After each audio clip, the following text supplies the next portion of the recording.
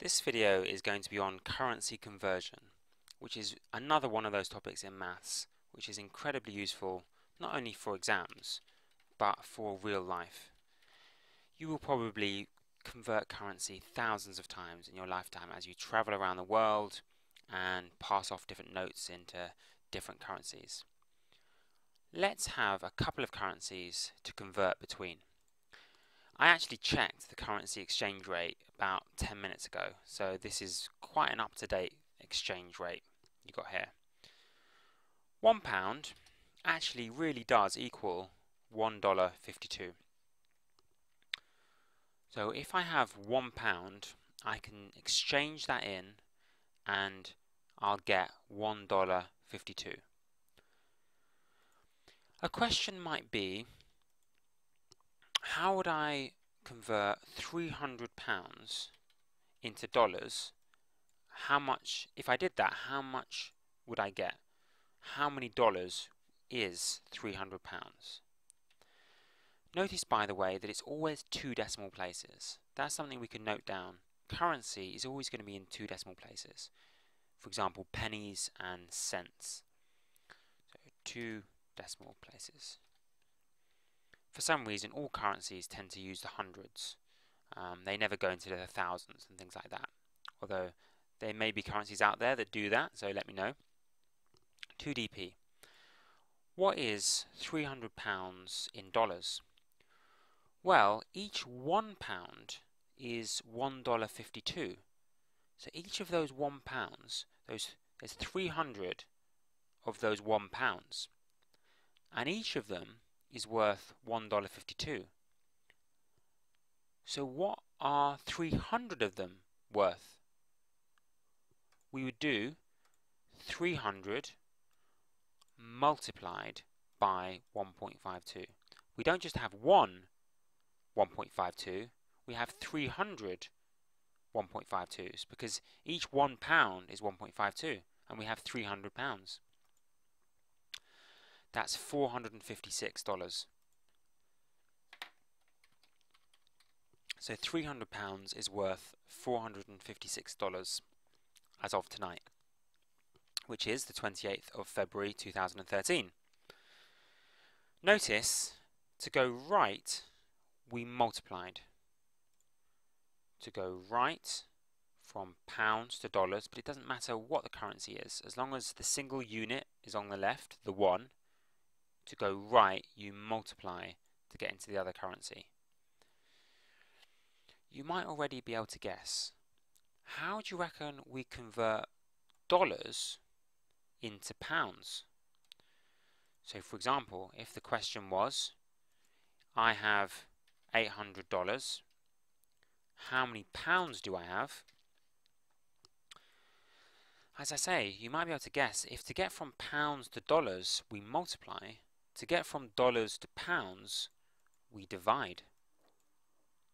In other words, $800 divided by 1.52 will tell us how many pounds we've got.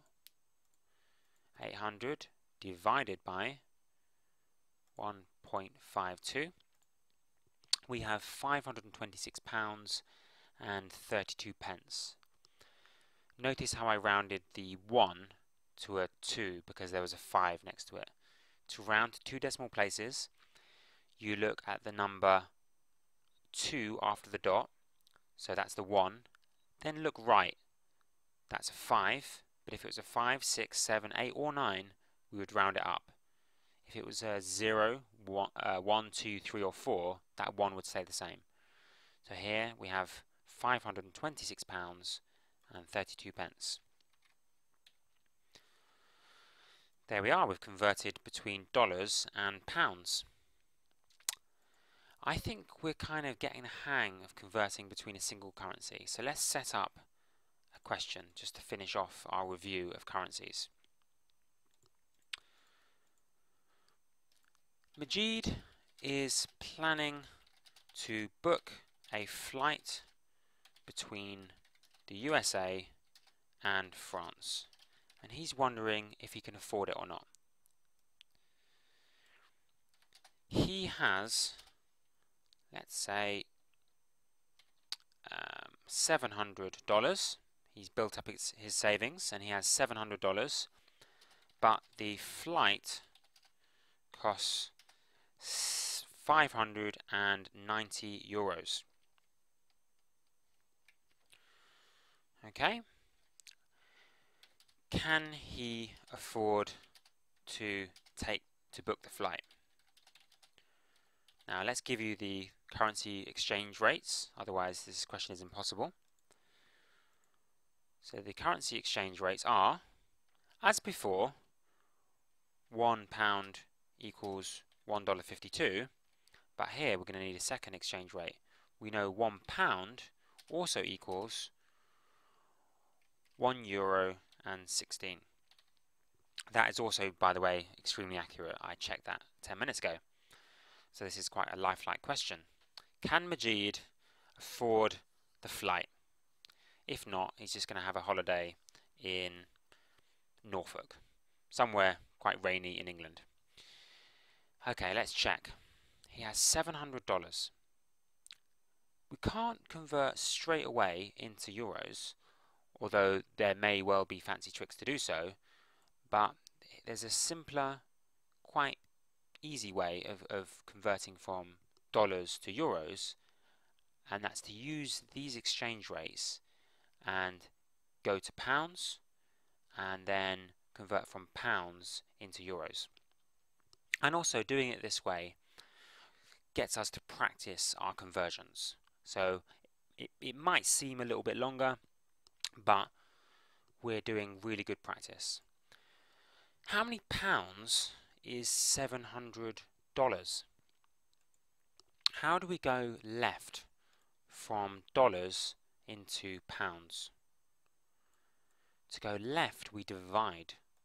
So in this case, we're going to do $700 divided by 1.52, and we found out that we have 460 pounds roughly. 460 pounds and 53 pence. Okay.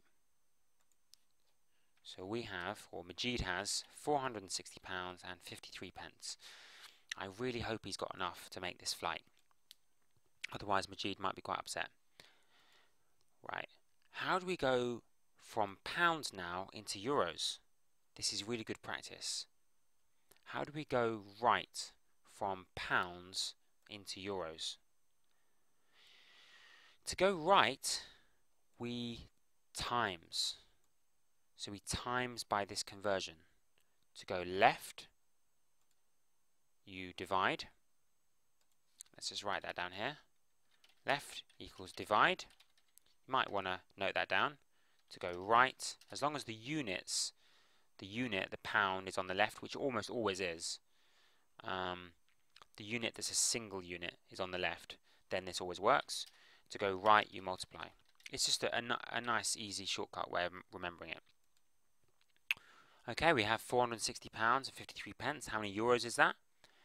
We multiply by 1.16.